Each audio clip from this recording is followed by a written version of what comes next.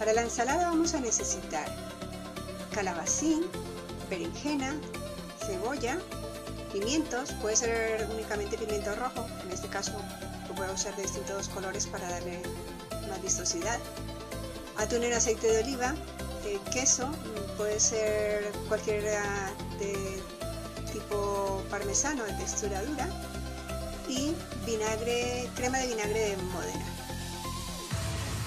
Empezamos lavando la verdura y lo vamos a, después de quitar unas tiras de piel, vamos a cortarlo en láminas, no demasiado gruesas.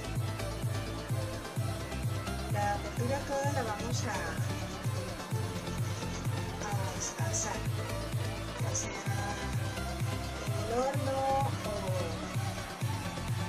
al microondas o en una plancha. Con el calabacín hacemos lo mismo. Estamos en tiras.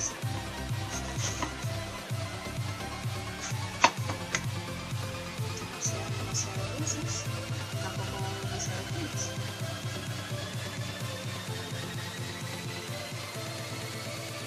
La cebolla la cortamos en rodajas.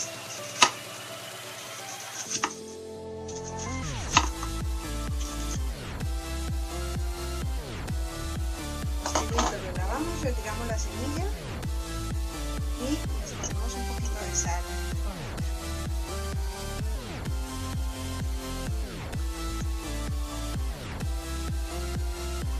Voy a hacer las verduras al horno.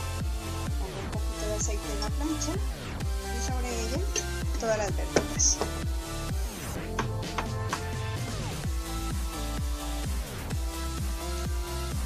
Ponemos algo de sal y lo llevamos al horno a 150 grados durante unos 15 minutos aproximadamente.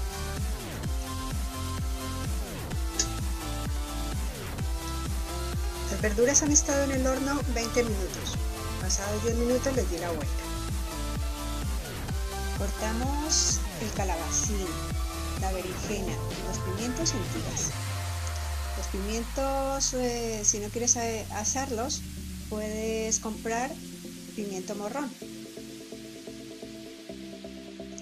Para emplatar, vamos a colocar una base alternando la berenjena y las tiras de calabacín. Continuamos colocando las verduras, haciendo como una torre de verduras. Vamos a alternar los colores para que el plato se haga más vistoso y también para que la combinación de sabores resalte más.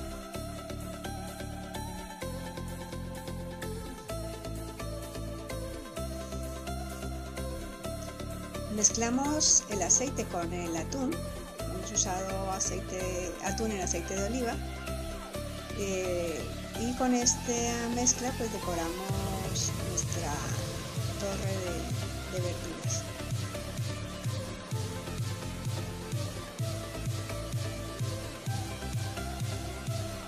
Colocamos las tiras de queso. Hemos usado un queso duro, pues sirve para hacer tiras más fácilmente. Yo me he ayudado del lateral del rallador y me han quedado unas tiras bastante finas. Para terminar, vamos a decorar el plato con crema de vinagre de Módena. Así terminamos nuestra ensalada de verduras asadas. Espero que les haya gustado. Un saludo, que la disfruten.